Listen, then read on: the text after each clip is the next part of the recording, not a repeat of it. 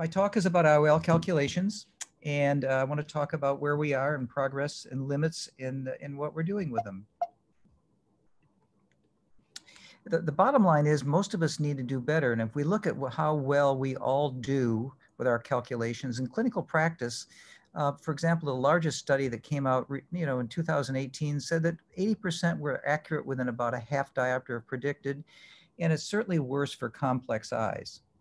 Now, the best that I've seen actually comes from one of our speakers, and I helped Adi a little bit with his talk, but it really comes from Adi's work and his group in Israel. And that is 153 eyes, most with normal axial length. Using these three formulas, they got over 92% within a half diopter of target, which means that about 1 in 11 still is off, even with these really excellent results. And again, mostly normal axial length. And one of the points I want to make is this is probably the best we can achieve, can expect to achieve, considering all the sources of error. So when we measure, of course, we measure anterior corneal curvature, axial length, anterior chamber depth, lens thickness, corneal diameter.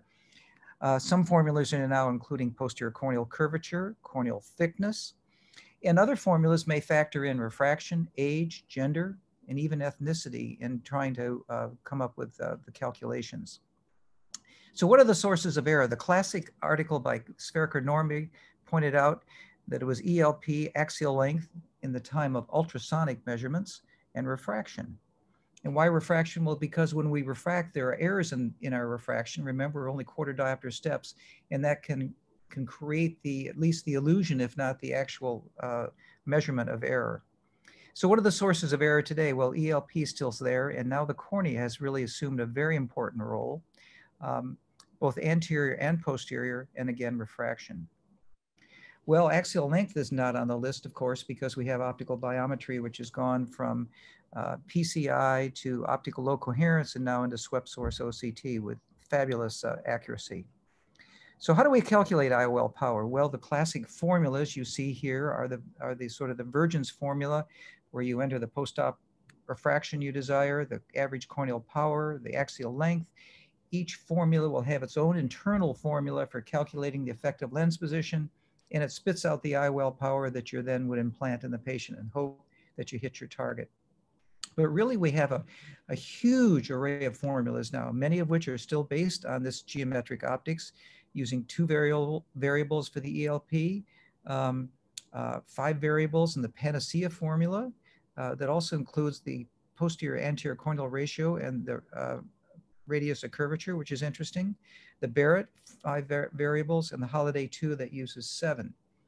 There are ray tracing formulas, and we'll have the opportunity to hear Tom talk about his formula, which remains the leading ray tracing formula in use, obviously.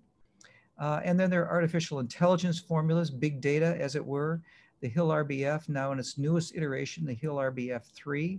The Pearl is also a big data formula that's kind of gaining some popularity from Damien Gottinel. And then finally, these combination formulas.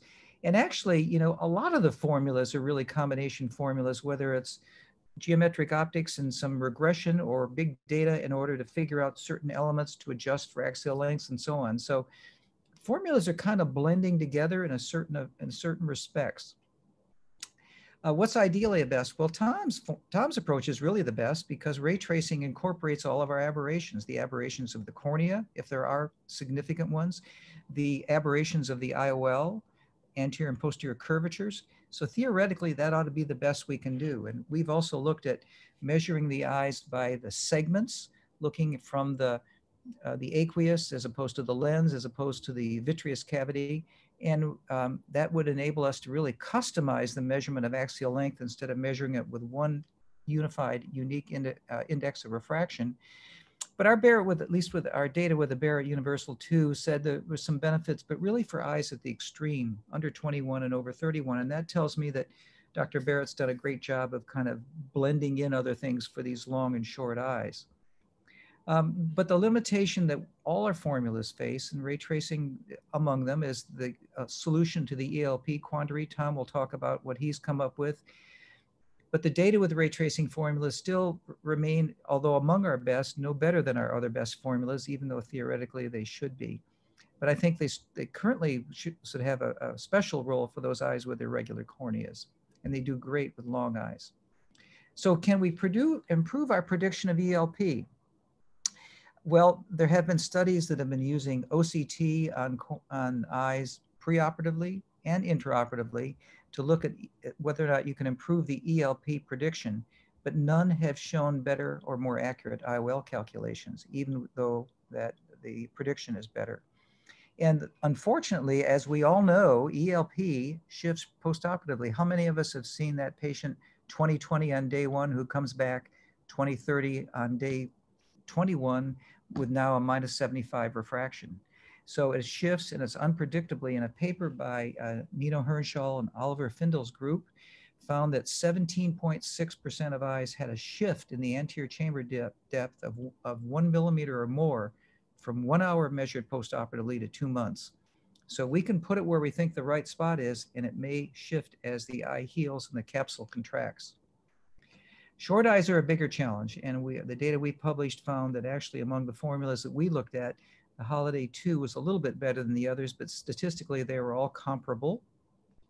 And other studies have subsequently shown this also.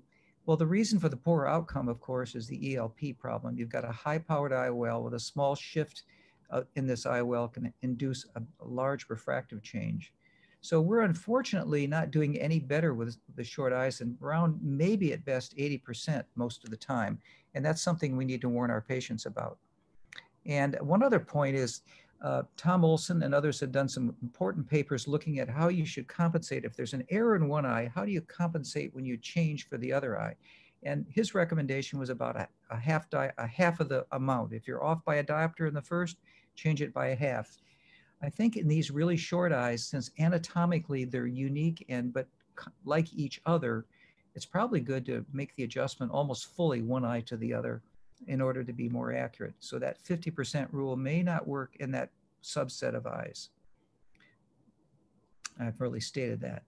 So we're doing better with long eyes, and that's because of, well, we started the ball rolling of that with our modification of axial length, and we looked at recently at 1,600 eyes, and we got 93% within a half diopter. And also superb, though, and that are readily available and are the Hill RBF3, the Barrett Universal 2, the Olsen formula, and the Kane all have reported good outcomes in long eyes. Why are we doing better? Well, you've got a low power IOL, so a small shift in the ELP has much less impact on the outcome. What about the post-LASIK eye? Well, multiple studies have been done, obviously, and the best data I've seen is one paper from Sam Maskett and Nicole Fram with the HIGUS L and with the Maskett formula, with 85% within a half diopter. But if you look at the literature, almost all of the other reports are 75% or less, or even below that. And that's myopic LASIK. Hyperopic LASIK, the best data I've seen were one from a group in the Netherlands, 73% with a Barrett, True K, no history. Our results in post-hyperopic LASIK eyes were a very disappointing 57%. So what about this, the advances we now have in measuring posterior corneal power?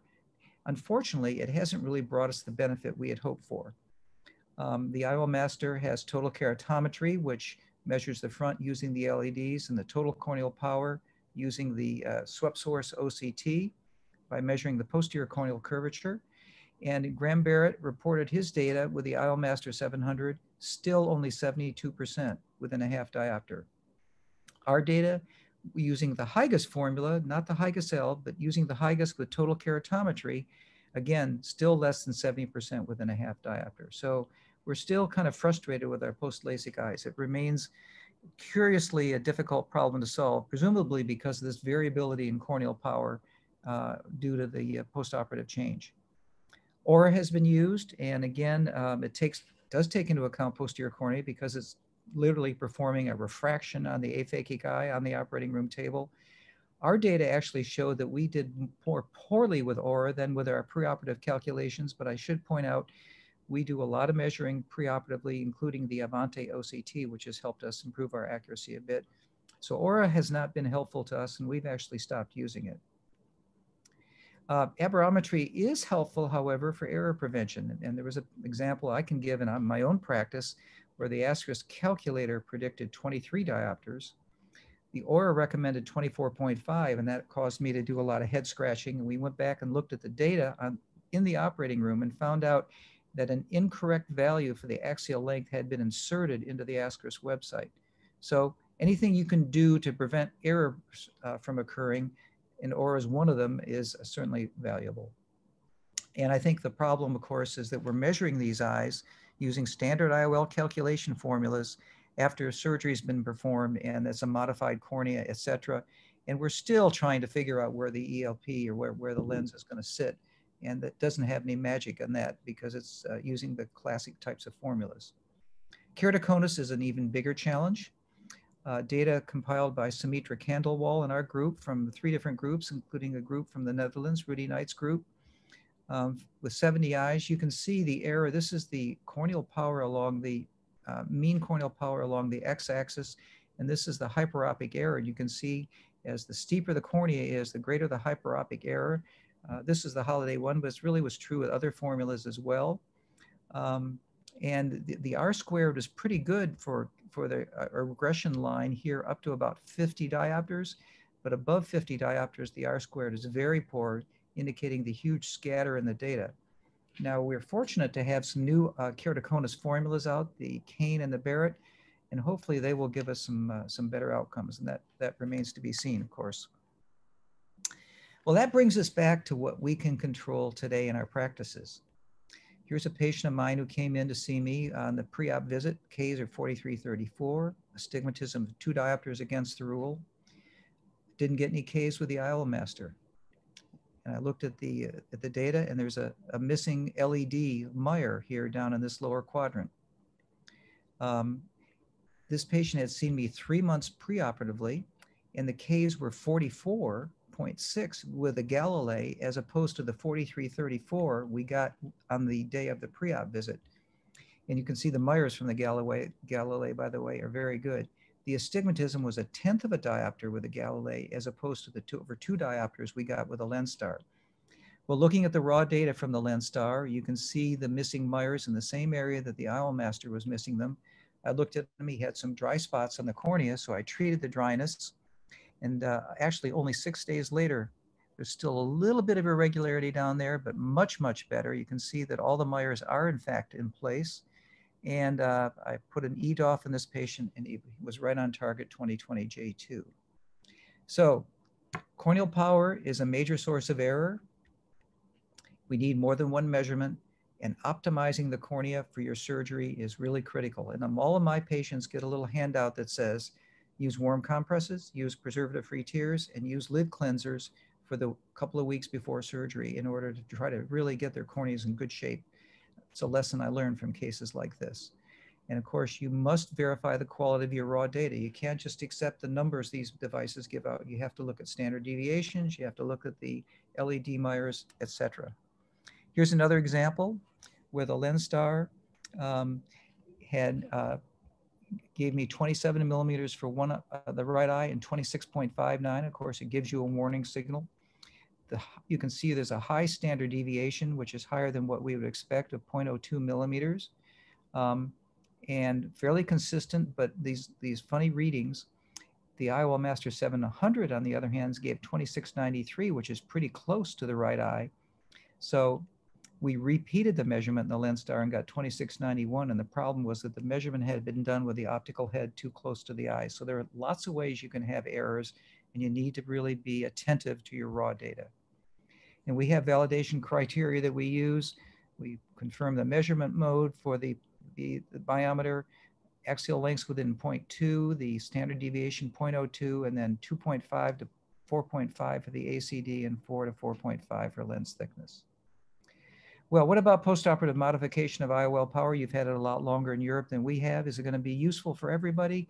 I think probably it's going to be more isolated for the outlier eyes because we're doing so much better with our formulas. We have the RX site approved, and of course these other technologies are being developed. So A final word, we had one of the articles published in the January JCRS was with Jack Holliday and myself and others, Lee Wong, and we have found that you need to actually analyze your IOL calculation outcomes using just the standard deviation. And that's the single best parameter to characterize the performance of an IOL calculation formula. And I think we're going to see a shift from mean absolute and median absolute errors to using good old-fashioned standard deviations. And with that, thanks for your attention, and I'll stop. Doug, thank you very much. That was tremendous, a real tour de force from someone who's been there and done that and got the scars on their back. We're going to have some questions at the end. So everybody who wants to put questions, can you please put your questions into the Q&A and we'll do it all at the end. But I've just got one question. You talked a lot about effective lens position. How much do you think the tilt and the sort of lateral translocation and sideways movement of an IOL within its effective position after surgery has an effect? Well, you know, there is definitely lens IOL tilt, and we've looked at the relationship between the crystalline lens tilt and the IOL tilt. And to be more clear, the IOL is tilted so that the nasal part is anterior and the temporal part is posterior. And it can be on average about 5 degrees, which doesn't do much in terms of IOL power. But if you're one of those eyes that has a 10-degree tilt, it actually can have quite an effect on toricity. But a tilted IOL that's decentered a little bit, Paul, to your point, probably will impact the ELP, and we haven't gotten anywhere near figuring that out because we don't have a way yet to calculate IOL tilt. None of the devices give us IOL tilt, so we're kind of stuck there. It's a good question. Well, thank you very much. So, Doug, thank you very much.